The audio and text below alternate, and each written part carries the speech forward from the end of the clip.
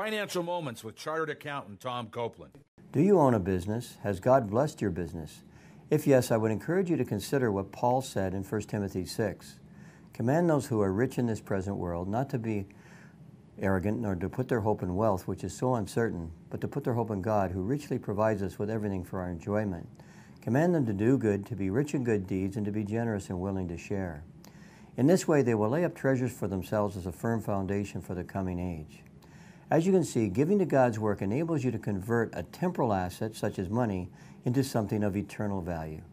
In Matthew 16:27, Jesus said, "When the Son of Man returns in his Father's glory with his angels, he will reward each person according to what they have done."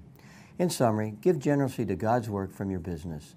To learn more, check out CoplandFinancialMinistries.org or follow us on Facebook, Instagram, or Twitter under Bible Finance.